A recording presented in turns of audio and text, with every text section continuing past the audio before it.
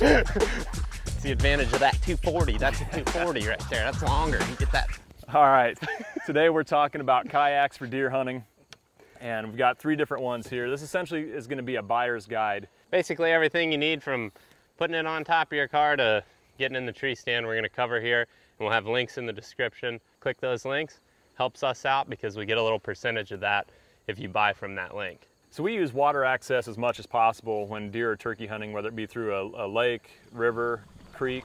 So kayaks open up a lot of great opportunities for access, but today we're going to focus on the kayaks themselves and yeah, what to look for when you're buying one. We're going to go down the line, just talk about each one, kind of the differences and advantages, disadvantages.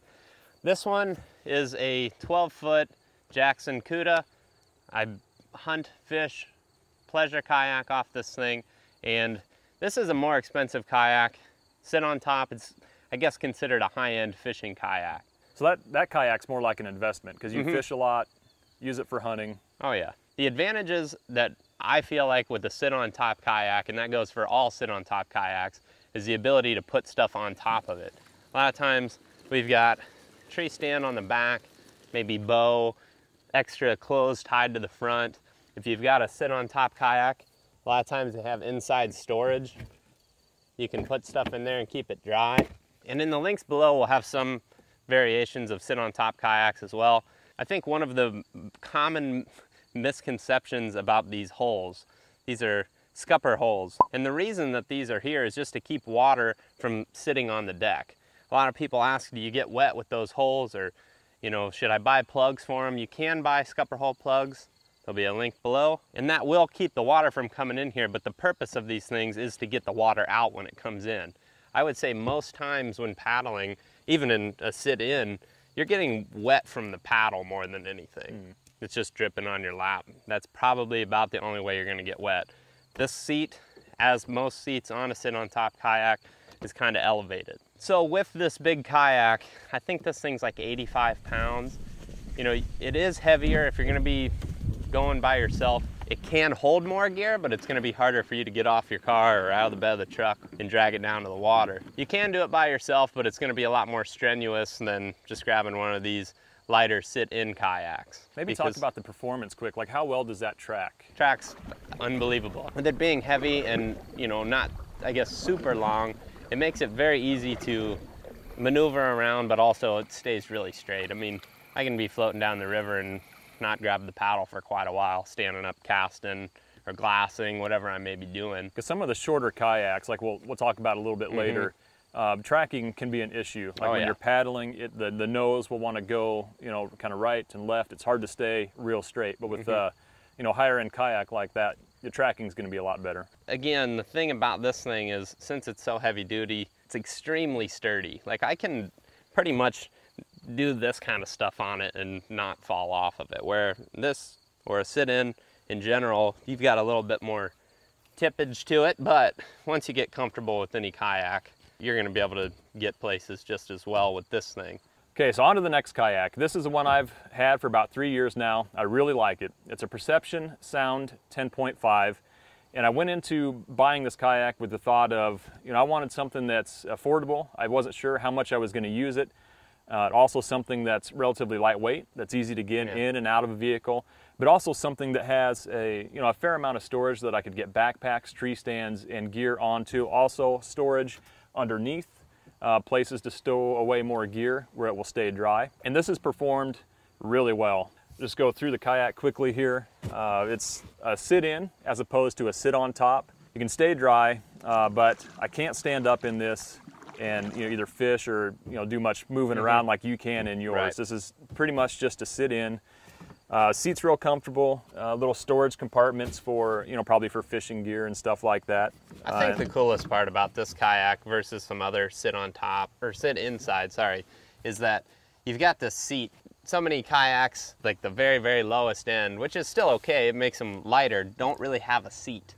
This thing's got that comfortable seat, got padded that seat, and comfortable back on it. Yeah, there's some times where we'll be paddling 45 minutes, an hour or more to get back into some of these spots. So it's comfortable, and this has a fair amount of storage. Got the bungee straps here to where I can put backpacks, tree stand, and sticks and all that and keep it secure. These straps, these little bungees that are built in, mine also has that.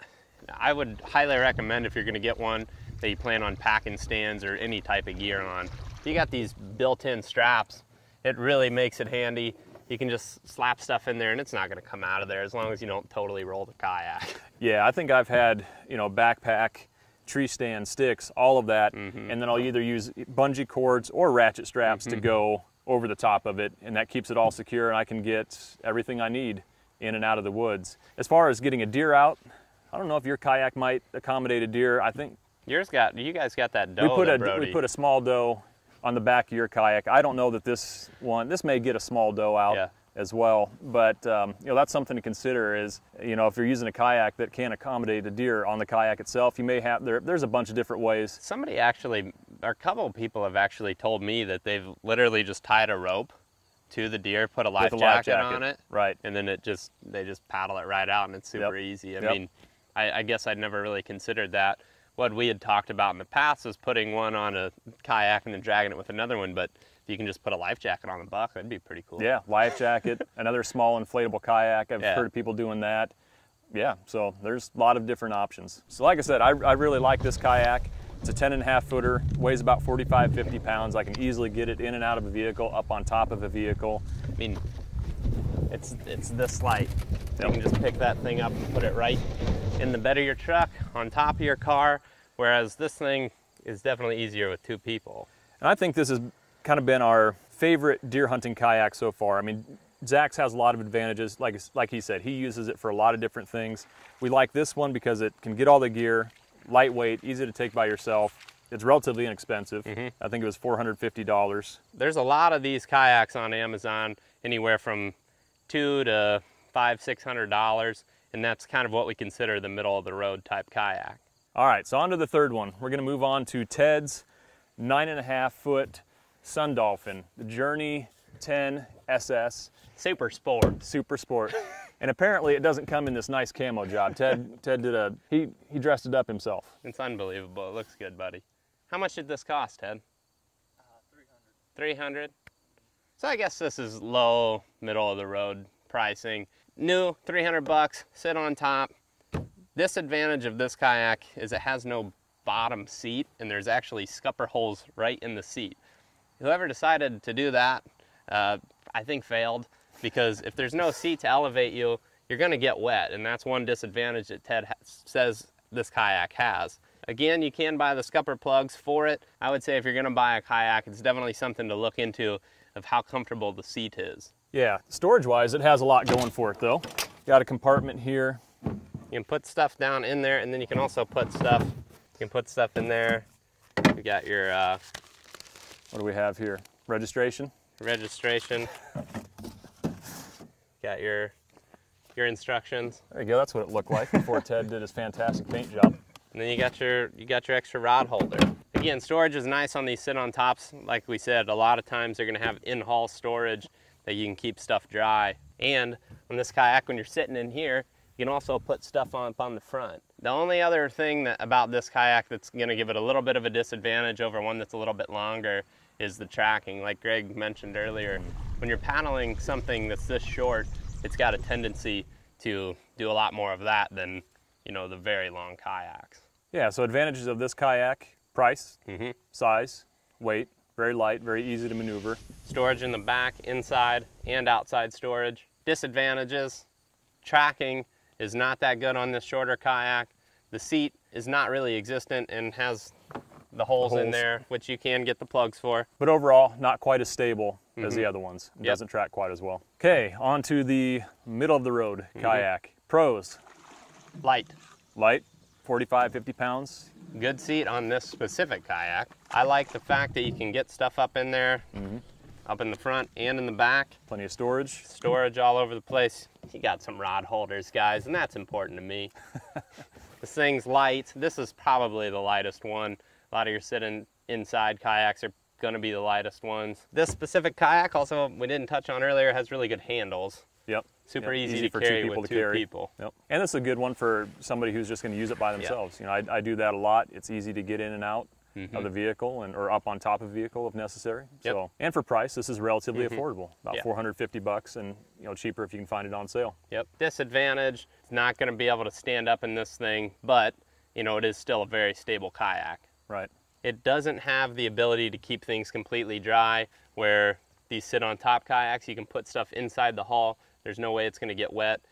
What you can do with this is use a dry bag or something and put your gear that you don't want to get wet up in the front or the back of it. Yeah, that's what I'll typically do, is put it in a dry bag and then store it behind the seat or up between my feet.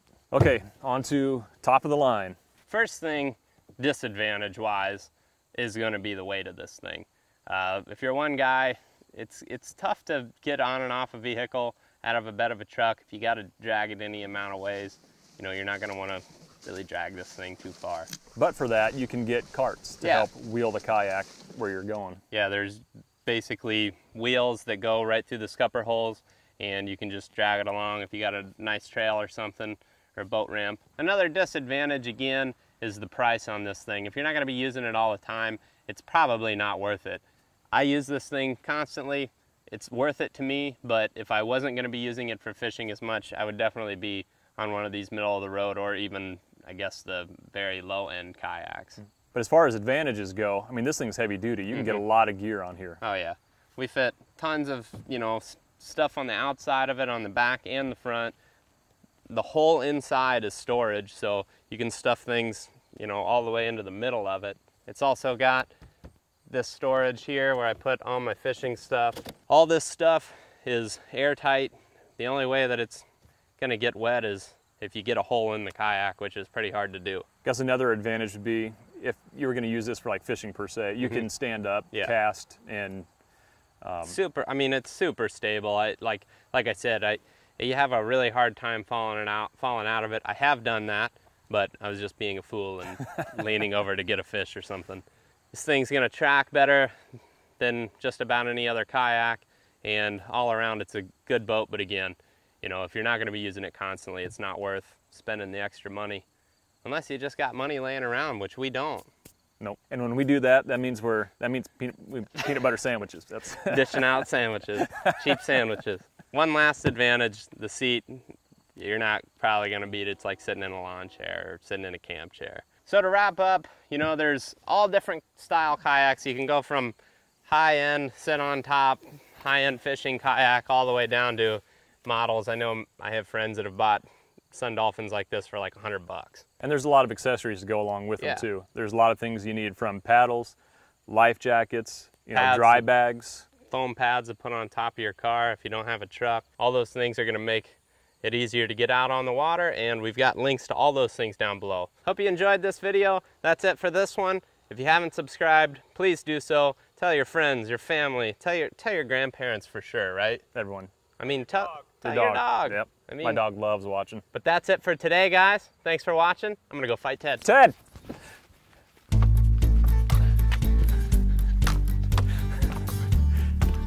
Yes!